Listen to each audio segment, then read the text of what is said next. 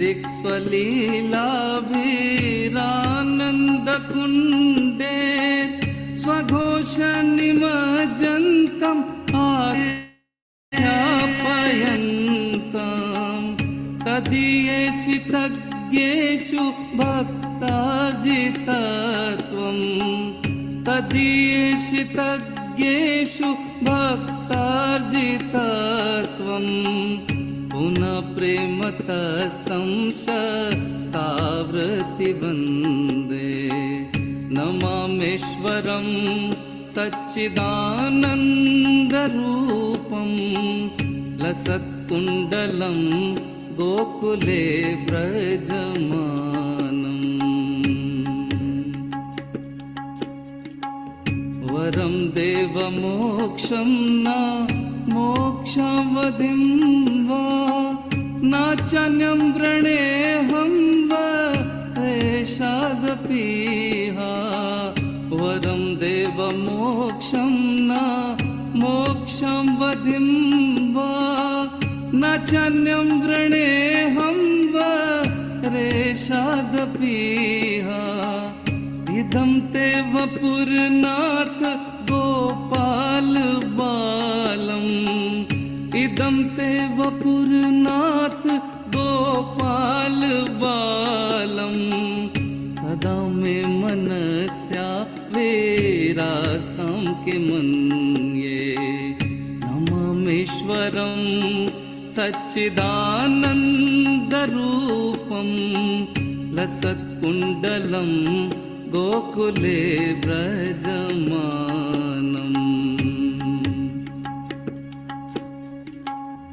इदं ते मुखाम्भोज मत्यन्तनीले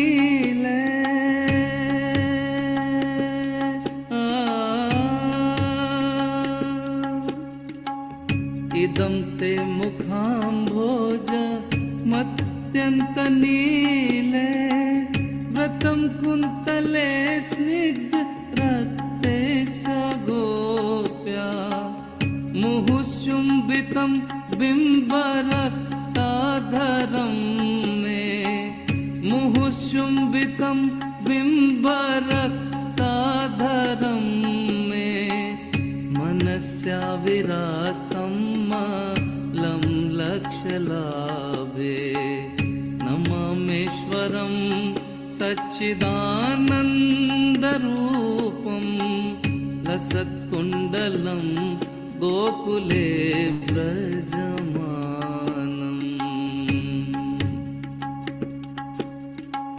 नमो देवदामोदरानन्तविष्णु प्रसीद प्रभो दुःख जालाब्धिमग्नम् नमो देवदामोदरानन्तविष्णु प्रसीद प्रभो दुःख जालाब्धिमग्नम् कृपादृष्टिवृष्ट्याति दीनं बतानु कृपादृष्टिवृष्ट्याति दीनं बतानु ग्रहणेश मामज्ञा मध्यशिद्रश्या नमामीश्वरं सच्चिदानन्दरूपं लसत्कुण्डलं गोकुले व्रजमानम्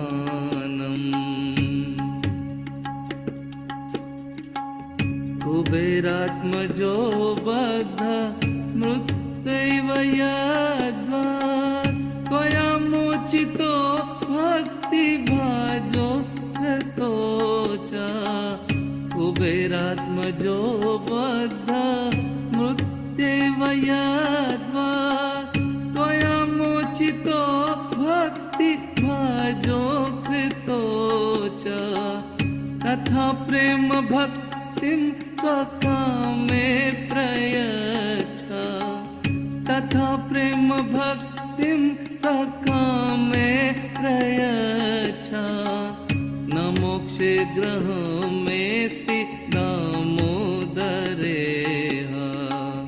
नमामीश्वरं सच्चिदानन्दरूपं सच्चिदानन्दरूपं नमामीश्वरं सच्चिदानन्दरूपं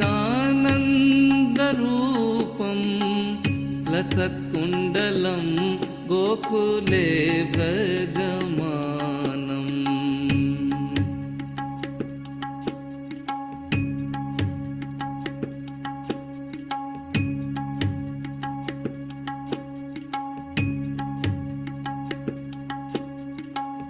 नमस्तेस्तु धाम्ने सोऽपूर्दीप्तिधाम्ने त्वदीयोदरायात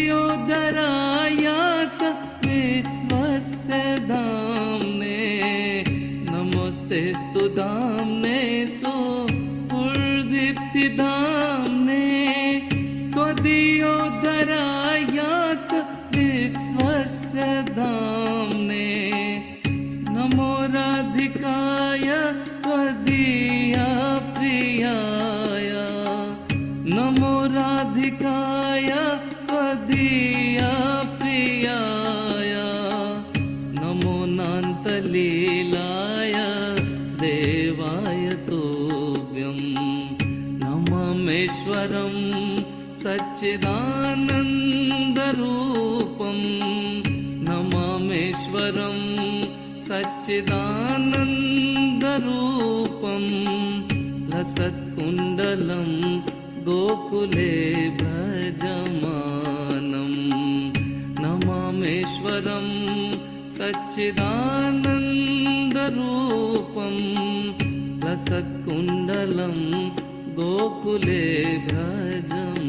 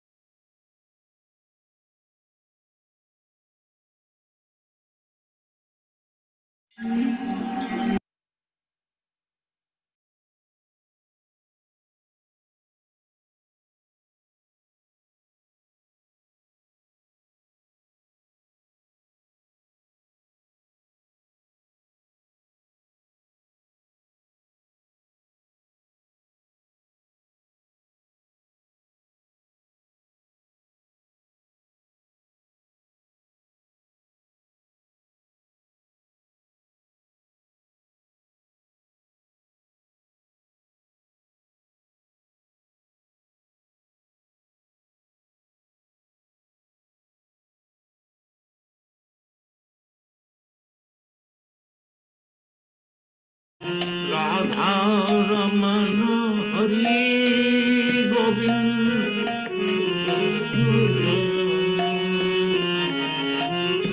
गोविंद जय जय गोपाल जय जय। Radha Raman Hari Govind. Nanda and Yashoda. If you ask a rich Bhakti, who is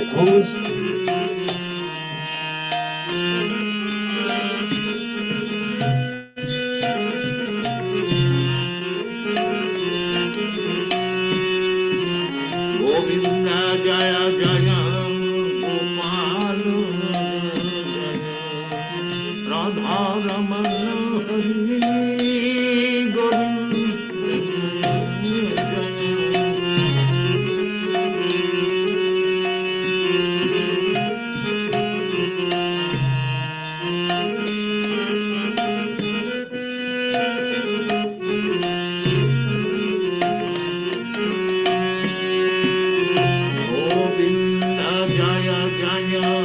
Gopal Jaya Radha Ramana Hari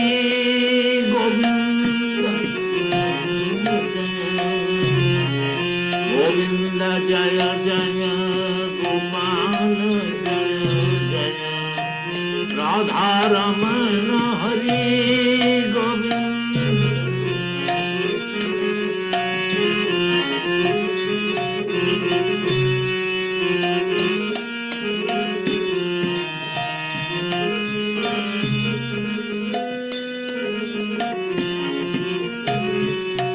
Govinda Jaya Jaya Gopal Jaya Jaya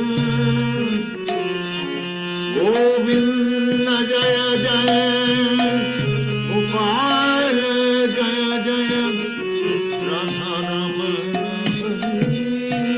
Hare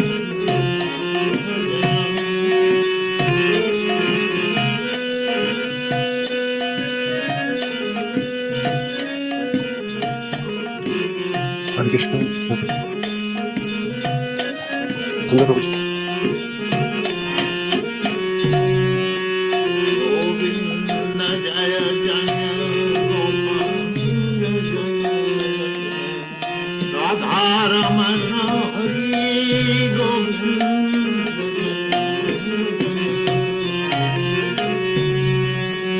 Hare Krishna, Vasanta Prabhu.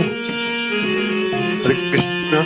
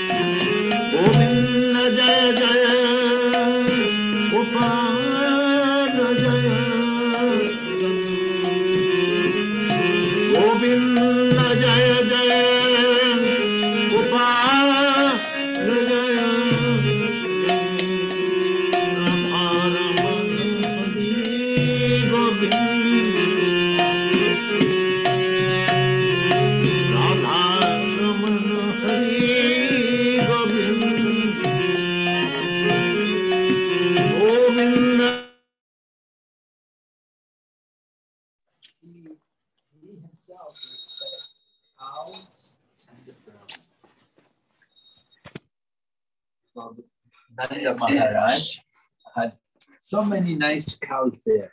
And Mother Yashoda, the mother of Lord Krishna, she naturally wants to feed the best food to her son.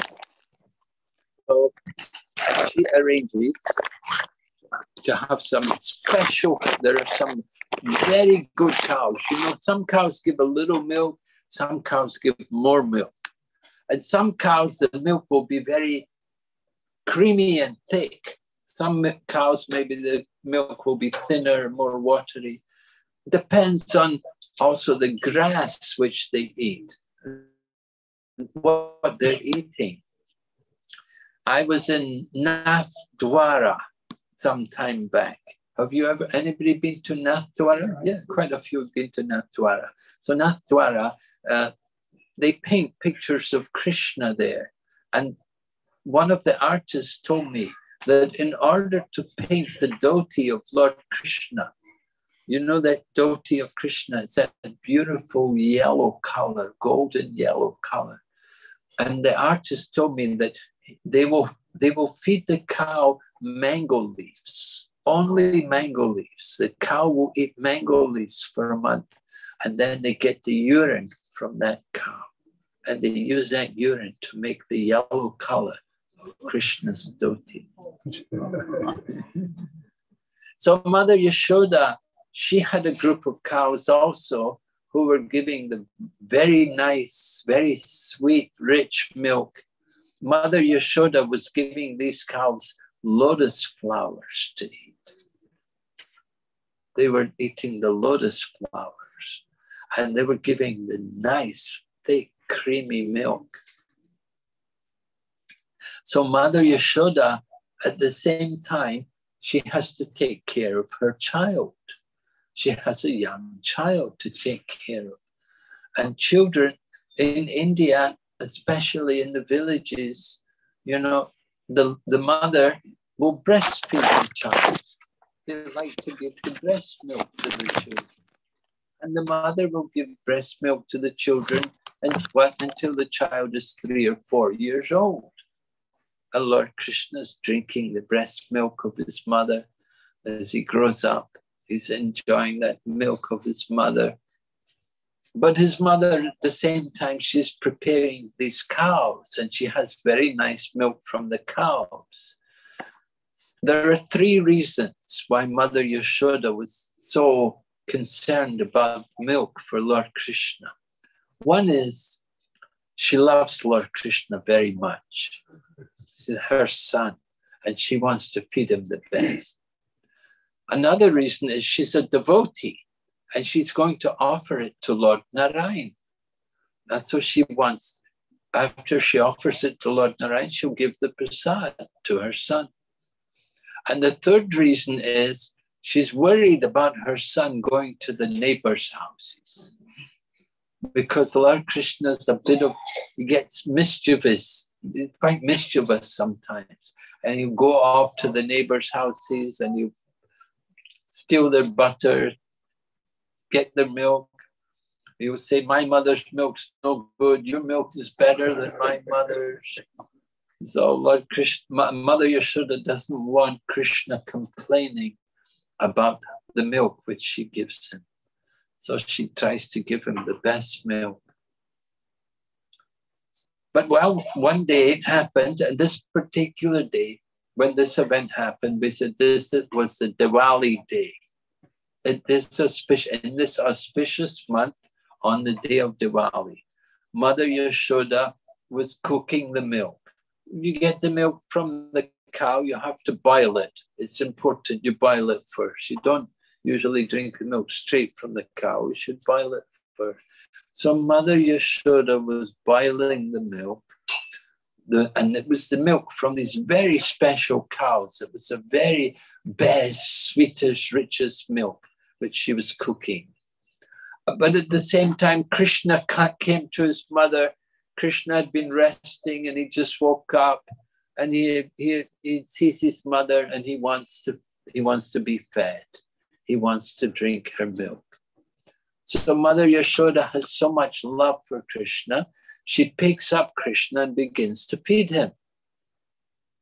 But then she remembered she'd put the milk on the stove. And so she has to put down baby Krishna and go off and take care of the milk. And when she did that, that made Krishna angry. You know, when you have little children, if you don't please them, they'll get angry, right? They get sometimes anger, tantrums and fits. Young children, sometimes they don't get what they want. So Lord Krishna is playing the part of the young child. And he was enjoying drinking his mother's milk, but she put him down to go and take care of this other milk. So Lord Krishna thinks, why she bothers about that milk? She should be taking care of me. Of course, when Mother Yashoda went to take care of the milk, it's because that milk is to give to Krishna. She is thinking of Krishna. Actually, Mother Yashoda, everything she does is for Krishna. But Lord Krishna is enjoying this wonderful rasa, the rasa of having a mother. Although he is the father of everyone, he enjoys having a mother. Just like we have a mother, we have a father, everybody has a mother and father, right? There's a saying like that.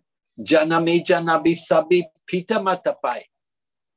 Krishna Guru nahi mili bhaje hariyai. Everyone has a mother and father. Not everyone has Guru or Krishna, but everybody has mother and father. That's nothing special. But of course, we do want to take care of mother and father. Krishna enjoys also have wife. Krishna thinks, why shouldn't I also have a mother and father? Why everybody else has a mother and father? I don't. So Krishna enjoys also having a mother and a father. And his mother and father are Nanda and Yashoda. They're the best mother and father. They love Krishna the most, more than any other person. They love Krishna. Mother Yashoda can only think of Krishna as her son. Now that's different between Vasudeva and Devaki. Vasudeva and Devaki, Krishna appeared as their child. And when he appeared as their child, they offered prayers to Krishna. You can read in Srimad Bhagavatam how Vasudeva and Devaki both offered prayers to Lord Krishna because the Lord appeared in his forearm form. So they were offering prayers to him. However, when Krishna comes to Gokul, to the home of Nanda Maharaj, he's coming as a little child. And Nanda Maharaj and Mother Yashoda, they don't offer prayers to Krishna because they only think of Krishna as their child. Vasudeva and Devaki, they could understand Krishna was God. They actually did tapasya to get God as their child for 3 births.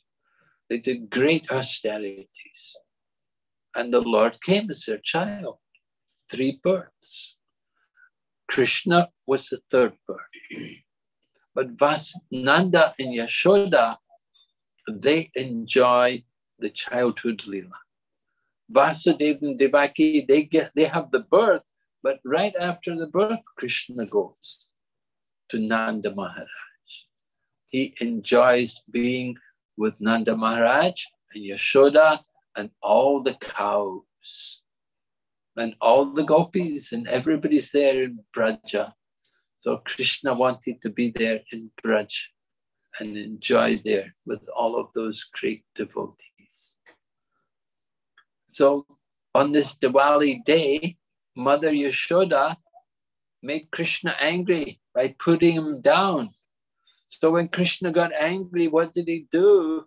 He broke the pot, which Mother Yashoda was churning the butter. Brijbasi people, we sometimes think they're poor. Actually, in the times of Lord Krishna, they were the wealthiest people. Having 900,000 cows means Nanda Maharaj was very wealthy. And from cows, you get milk. And from milk, you make butter. And of course, cheese and so many things. So Nanda Maharaj was not a poor person. Mother Yashoda was churning some of that milk into butter to give to her son. But Krishna, in his angry mood, he broke the pot and then began to distribute the butter to the monkeys. Let the monkeys have it. And then he understands that Mother Yashoda is not going to be very happy with me. So he moved away. He went to go off somewhere to hide himself. Mother Yashoda came back and saw that Krishna had broken the pot. And then she saw his footprints because the butter had spilled everywhere. So wherever he walked, he left butter footprints. So Mother Yashoda followed, and at the same time, she was carrying the stick which she used to churn the butter. So Lord Krishna was sitting, feeding the butter to the monkeys, and then he saw his mother coming. And he saw she's got a stick in her hand. And he never saw his mother carry a stick like that before. So he became afraid. He thought, oh, Mother's coming to beat me. So he got up and he ran. He ran away. And Mother Yashoda had to run after him.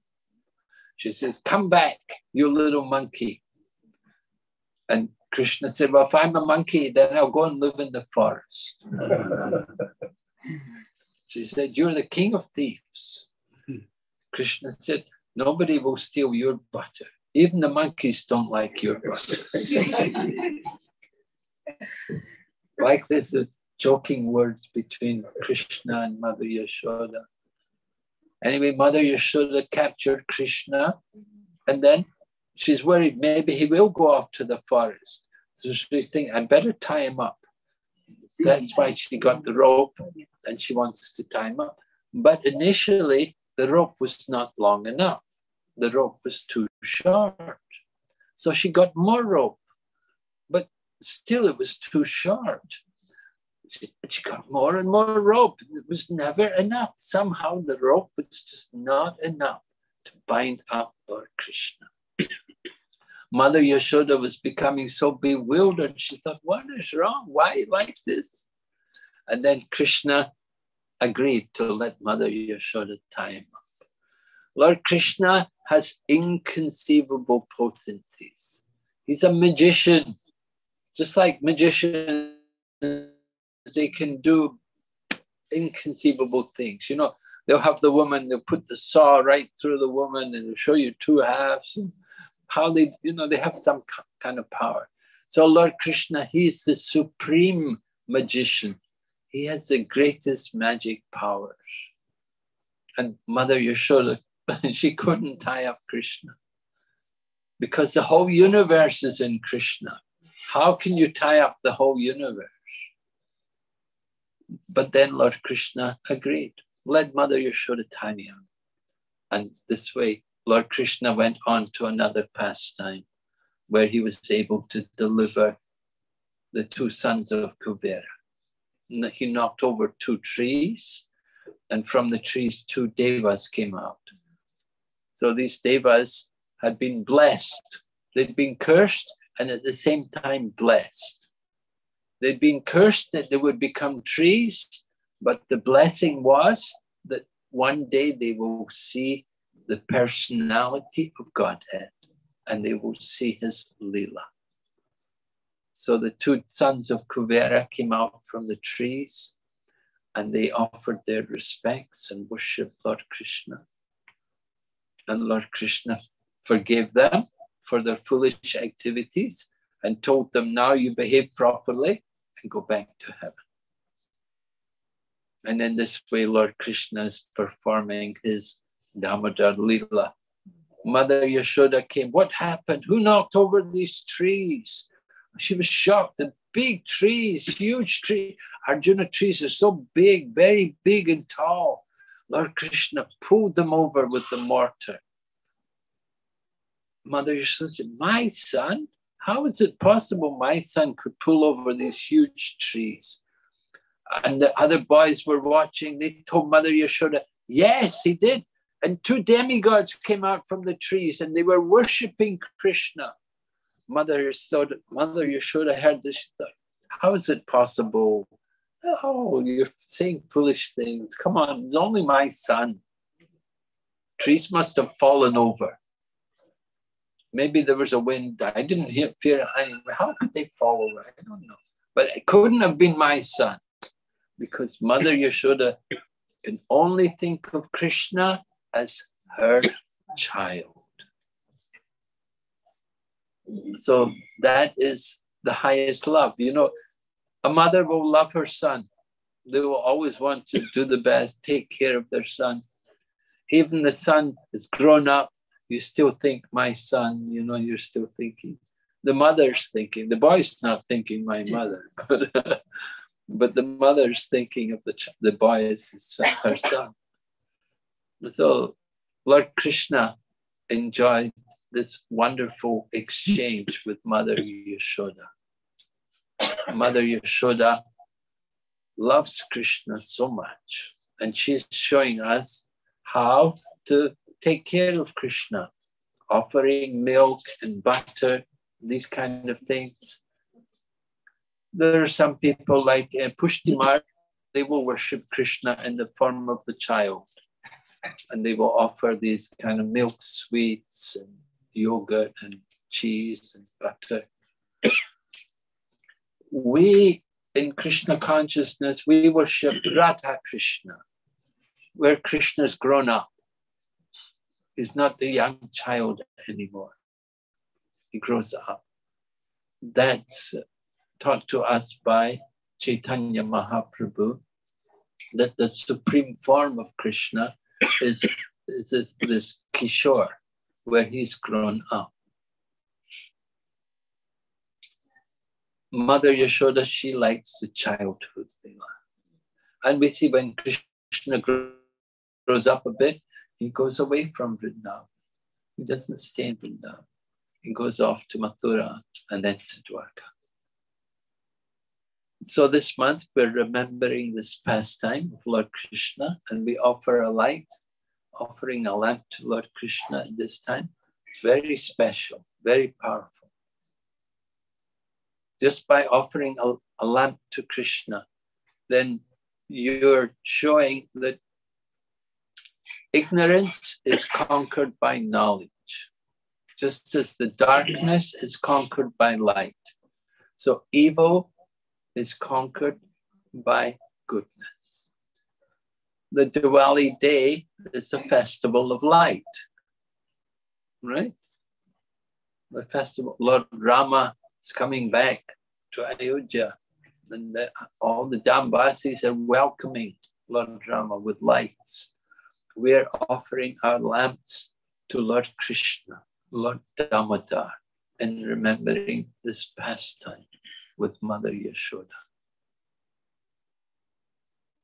There's an interesting story about one girl, a young girl, who was born in a very royal family. Her name was Lalitika. So Lalitika was very, very attractive, very beautiful young girl, born in a very wealthy family. And every day during the month of Kartik, she would put lamps everywhere. She would put lamps all over. Did you put lights around your house for Diwali? Yeah, I saw in Dubai, lamps were everywhere. So many people, everyone had lights hanging everywhere. Very decorative. So this girl, Lalitika, she would light thousands of lamps, and she'd do it every day during this month of Kartik. She would put lamps in the doorway. She put lamps at the temple. She put lamps along the river bank. She put lamps wherever she could find a place. So people were surprised. Why are you putting so many lamps? So she told them, she said, you should understand who I was in my previous life. Then you would know why I'm putting lamps. So they asked her, who were you in your previous life? She said, I was a little mouse. She said, I was a little mouse, and my previous life, but as a little mouse, I was very hungry. I was living in a temple, and I was very hungry. And so it happened, somebody offered a lamp. They had a ghee wick, and they burned the ghee wick. The ghee wick was made of cotton. So I was eating the ghee from the cotton. I was eating that cotton. I was so hungry. But what happened was, while I was eating the ghee wick, a big cat appeared. So I ran away from the big cat. I ran away and I took the ghee wick with me. I was holding the ghee wick, but the ghee wick was burning, and it set fire to the mouse's fur, and the mouse became a blaze. And she said, at that time, in the form of the mouse, I was on fire, and I was in front of the deity. So she said, I died. My body burned, but burned when I was jumping and dancing, because I was on fire. I was jumping, and then I gave up my body in the temple during that month of Kartik. So she said, just that one light got me this birth, that now I'm born as a princess and very beautiful and everything. She said, if I got so much for that one light, then now I'm offering thousands of lights. And so We want to know what is the supreme benefit you can get, right? You don't just want to be a princess in a rich family. That's not the real goal. You want to get out of this material world, to get free from birth and death. That's the greatest thing you can get. So when we're offering our lamps, we want to think like that. We can ask Lord Krishna that if you think I'm worthy, then please take me out of this world of birth and death. Take me back to be with you. That's our real home. We say back home, back to God. Hare Krishna. Hare Krishna.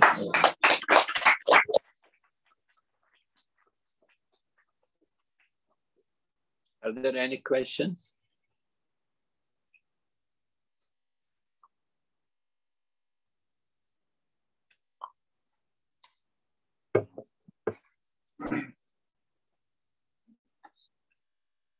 Okay.